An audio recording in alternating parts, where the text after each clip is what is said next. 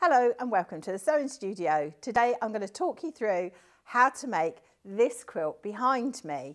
And this was made for us by my friend Julie for us to use in this demonstration today. The pattern is a free download and it will be in the link below. The pattern talks about making a 70 by 70 inch quilt. This one is approximately 60 by 60. And for this, you're going to need a charm pack, and we've used Holly Taylor's Winter Flurries. You're also going to need 2.5 meters of the grey fabric, and we used the Macawa linen look fabric. And you're also going to need 2 meters of white fabric, and we used the Bella Solid white. And you're also going to need 1 metre of fabric for the border, and again that was the Holly Taylor Winter Flurries fabric. For the fillet and binding, you're going to need 3/4 metre of a contrast colour, and Julie used the blue fabric from the Winter Flurries range. So let's get started. It's made up of a block which is the charm square complete, so you don't have to cut the charm square. But what you do need is you need 4 half square triangles from the white and grey, and these are 2 3/4 inches. Now I'm going to talk about the measurements, but as I say, it will all be in the pattern in the link below. You're then going to need 4 rectangles. Now the white background here measures 2 3/4 inches. And the little grey piece that you sew on measures 1.5 inches. And these are joined together like this. So you need 4 of those, and they are going to form the sides. So don't forget, when you make these, that you lay it on the top. I'm just trying to find the one that I had. Here we are. So you lay it on the top of the corner, and you sew across on the diagonal, and then you trim it back. Now you can either trim it with your scissors or you can trim it with a rotary cutter. So you just trim away the bulk and then you press that back, and you do that with all your rectangles. So when you've made 4 rectangles, 4 triangles, you're going to have your rectangle like that. And then you're going to join. Let me just show you a bit closer.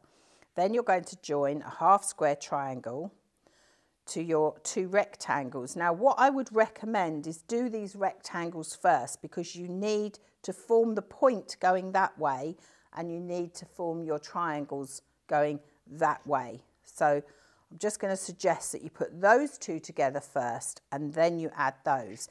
So you do that twice. And so you can see that this is how it's going to join up, like this. And then you put in your other 2 that you've joined, and you can see the point coming up there, and that you put those there. And that's how you make your block.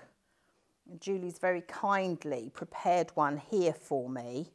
So she's done the 2 short ones first, and then you would sew the long ones on either side. So your block looks like this. So that is your finished block, and you're going to do that for as many times as you want to. Now on the quilt behind me, we've got 6 rows of 5. So she's used 30, so she's picked out her favourite ones. And that's the good thing about using a charm pack. If you've got any that you are not so keen on, shall we say, you can fish those out. So that's your block, and then it's sashed with 2.5 inch strips. So we're now just going to go over to the quilt, and we're going to talk about it in a little more detail. So the blocks have been put together with a 2.5 inch sashing. So what you would do is you would put your sashing between your blocks first until you've made your row, and then you would join your rows together with your sashing that is either side of your blocks until you've got all of your quilt together.